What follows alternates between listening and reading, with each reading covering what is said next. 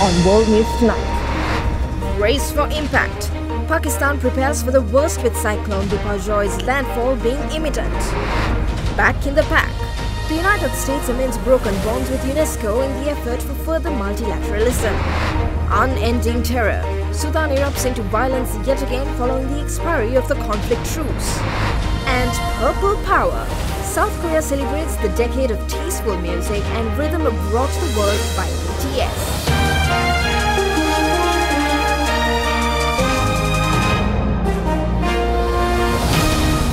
This is Derana World News Tonight. Reporting from Colombo, here is Suzanne Shanali. A very good evening to all our viewers, and you are watching World News Tonight. A deep depression over the Southeast Arabian Sea rapidly intensified into a very severe cyclone storm Biparjoy in the last few days. Preparations were underway in Pakistan for a storm building off its southern coast, which weather authorities say has strengthened to become a powerful cyclone and could make landfall this week.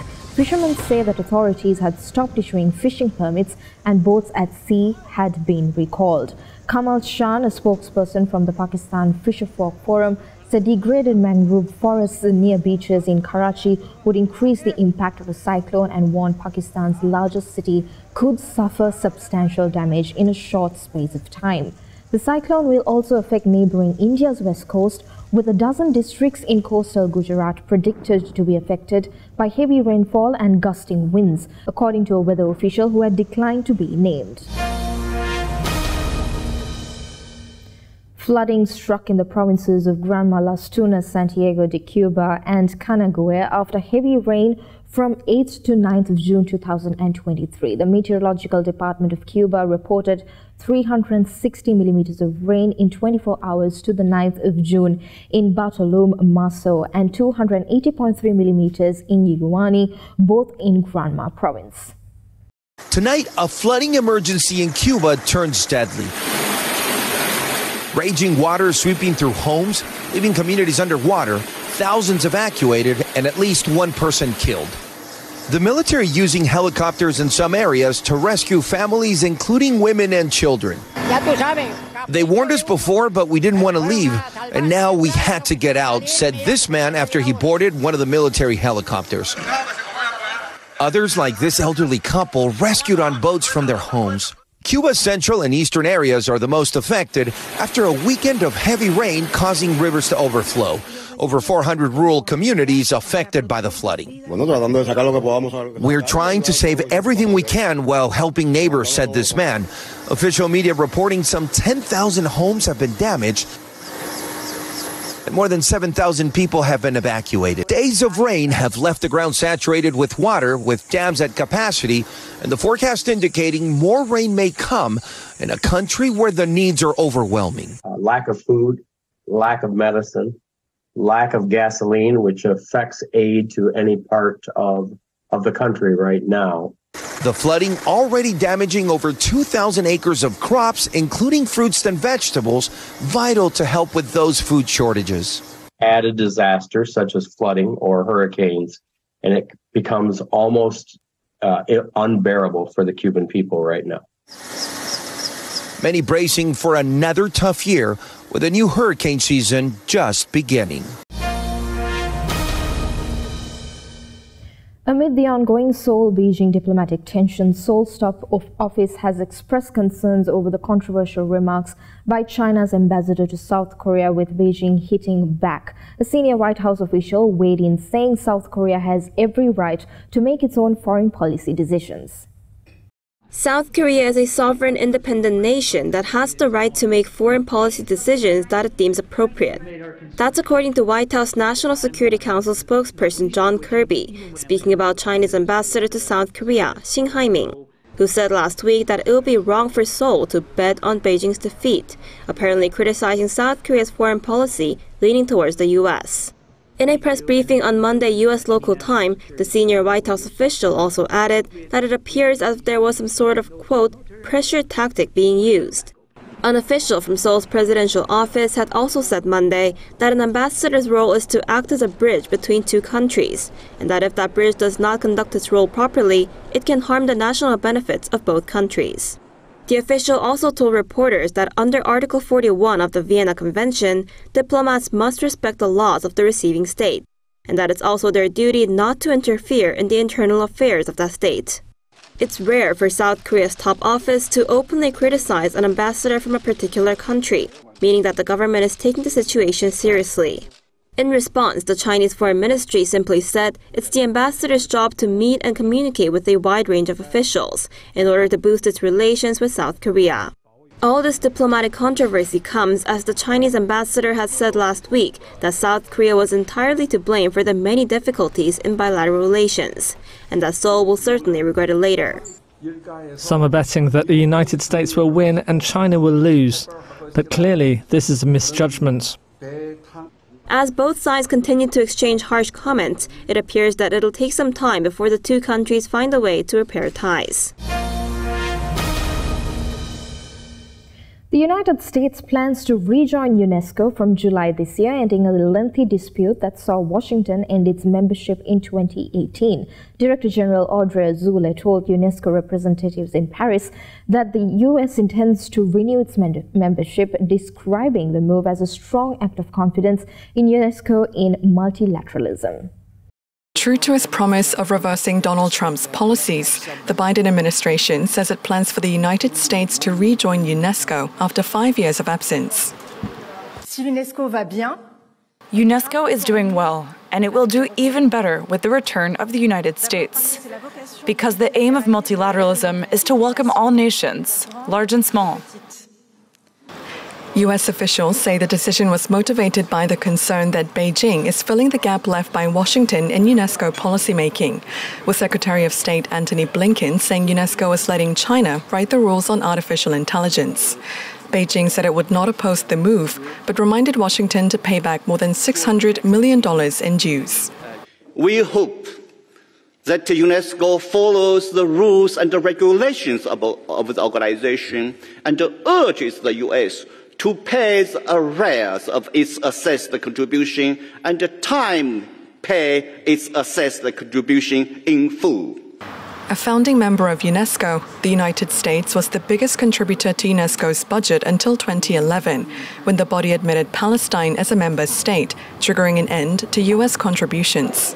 The Trump administration then decided in 2017 to withdraw from the agency altogether, citing anti-Israel bias. The country previously pulled out of UNESCO in 1984 as it viewed the agency as corrupt and used to advance Soviet interests, rejoining in 2003 under the Bush administration. Its second reinstatement will be put to vote by its 193 member states in July, where the U.S. will need to secure the majority. The violence in Sudan continues. Saudi Arabia and the United States condemned the resumption of violence in Sudan after 24-hour truce between the warring parties expired, calling for immediate ceasefire and talks.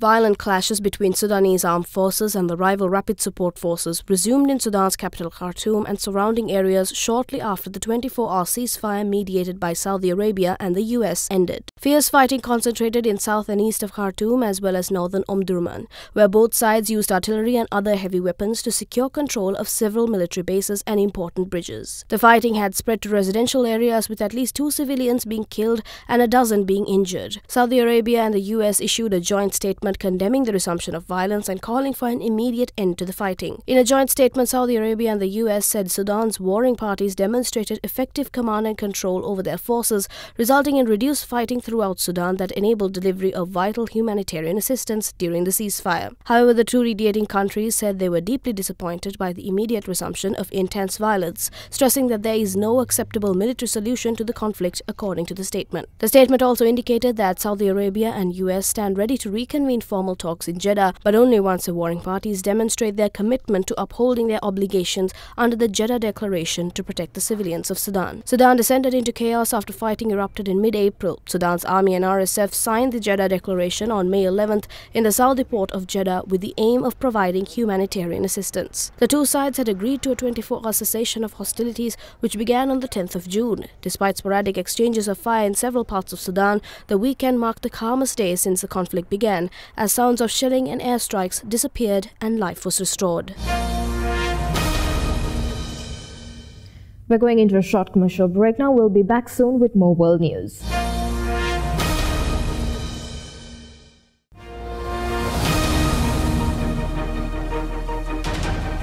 Welcome back. Now, initial forensic work got underway to try and exhume the bodies of 128 victims of late dictator Francisco Franco's forces, who are among tens of thousands of people buried anonymously in wooden boxes underground in a mausoleum. Forensic scientists have begun the exhumation of 128 victims of the Spanish Civil War. Their bodies will be exhumed from the former mausoleum of General Francisco Franco just outside of Madrid. The war took place from 1936 to 1939, the beginning of Franco's 4-decade dictatorship. Spain transitioned to democracy following Franco's death in 1975. The operation is the first involving people whose bodies were moved from other parts of Spain after the war and reburied without their families' consent in a monument built by Franco. As the exhumation takes place, the country is heating up for a divisive early election. It's likely to make Franco's dictatorship a topic of passionate discussion as Socialist Prime Minister Pedro Sanchez seeks re-election. The remains of some 34,000 people, many of them victims of Franco's regime, are buried anonymously in the crypt of the Basilica, which is carved into a mountainside northwest of Madrid.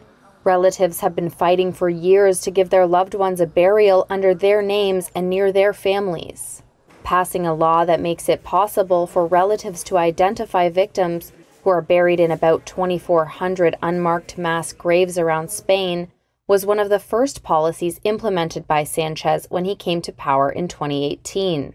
The rival Conservative People's Party has opposed the so-called Law on Democratic Memory and vowed to repeal it if it wins power in the July 23rd vote.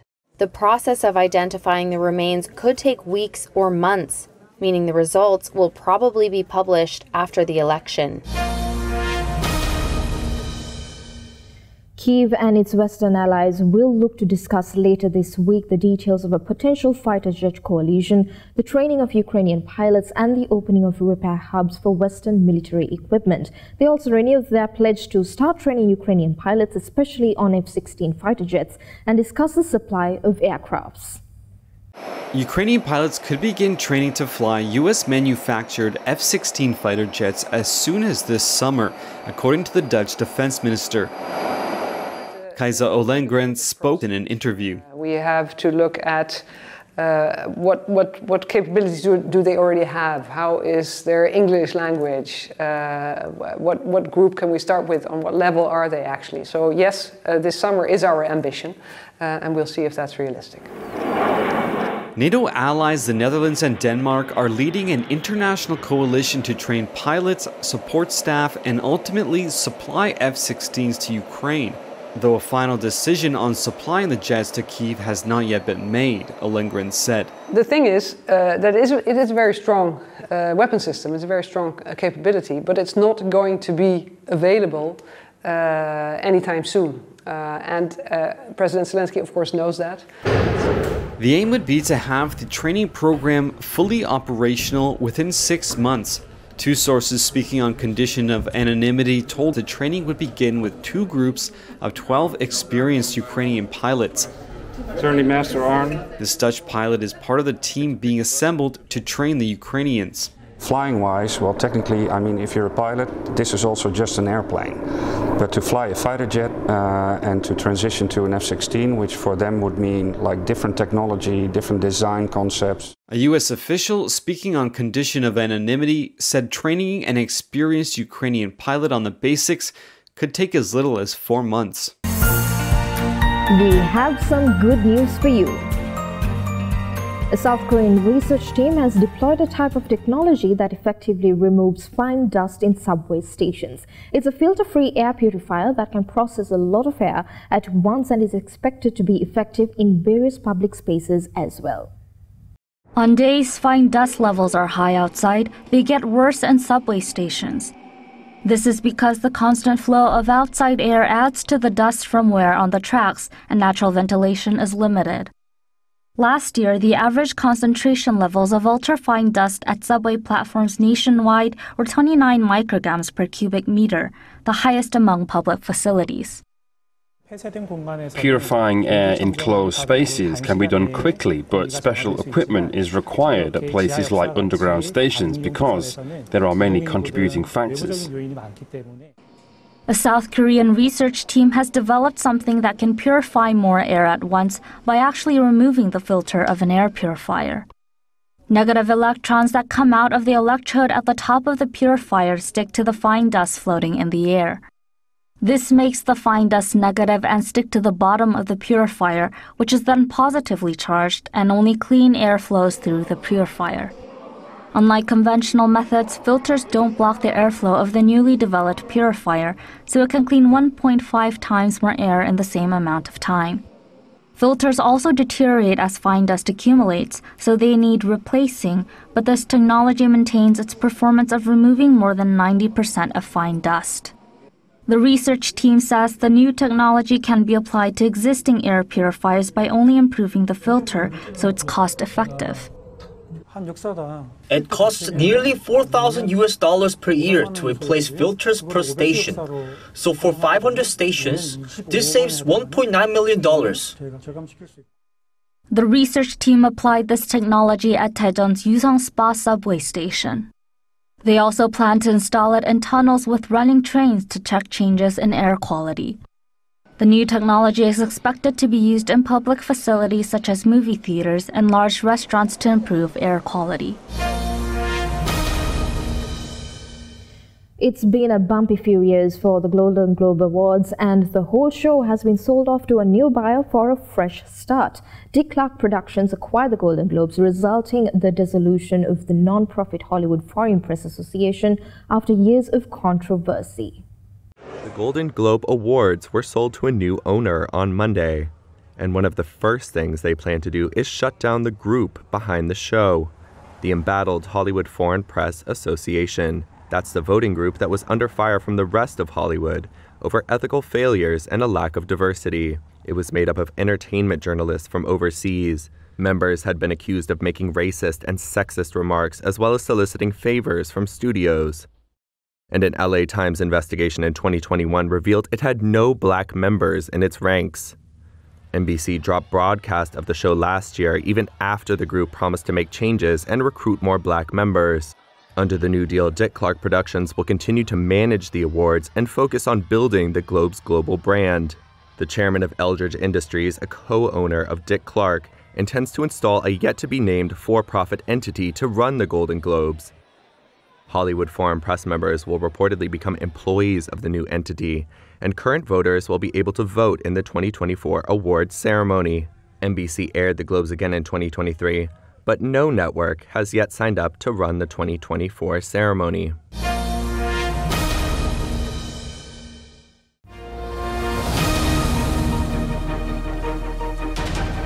Welcome back to World News Tonight, and for more news, let's take you around the world in a minute. The driver in an Australian bus crash that killed 10 passengers was granted bail today after being charged with dangerous and negligent driving.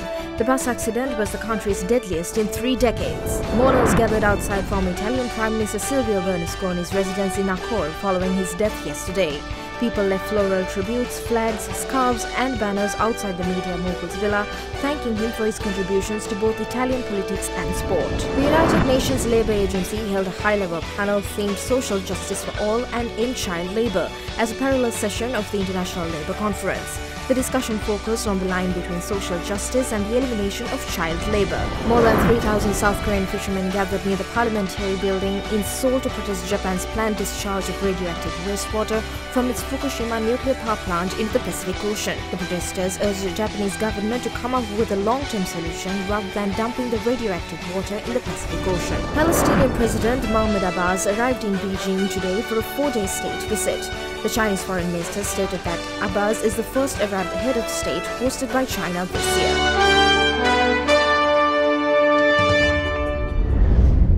And that's all the news we got for you tonight. Join us again tomorrow for more news around the globe. And in case you missed to watch any of the stories tonight, you can always rewatch by catching us on our YouTube channel, youtube.com/OtherDerana English.